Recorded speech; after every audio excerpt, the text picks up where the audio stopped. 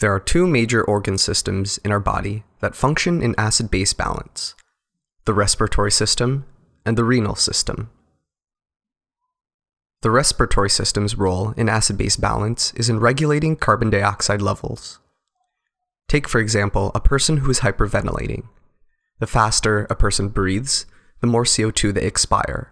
And going back to the Henderson-Hasselbalch equation, as a person hyperventilates, CO2 decreases, and as a result, pH increases.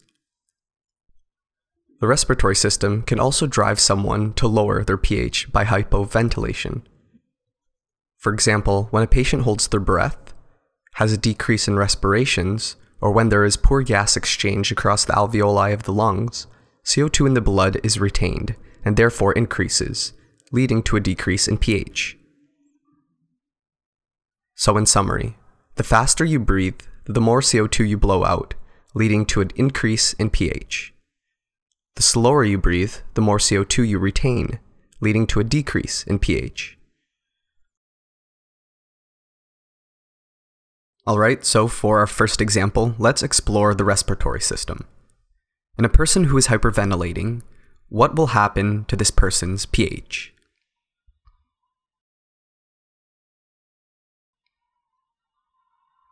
This person's pH should increase. The mechanism for this is that a person who is hyperventilating or breathing fast will breathe off more CO2, therefore decreasing the concentration of carbon dioxide in the blood, resulting in an increased pH.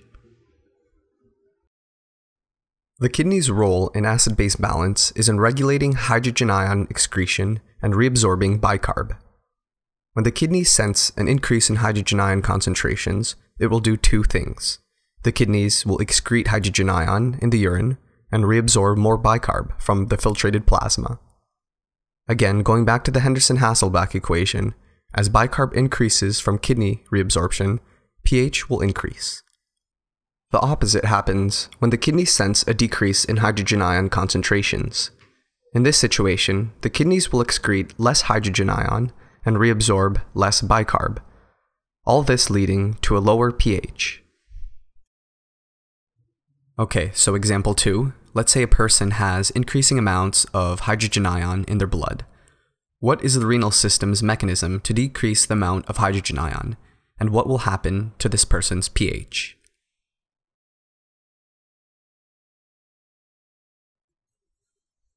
In a person with high levels of hydrogen ions in the blood, the renal system will excrete more hydrogen ions in the urine and reabsorb more bicarbonate from the renal filtrate. This will result in a decrease in the amount of hydrogen ion in the person's blood and an increase in the person's bicarbonate ion, resulting in an increase in pH.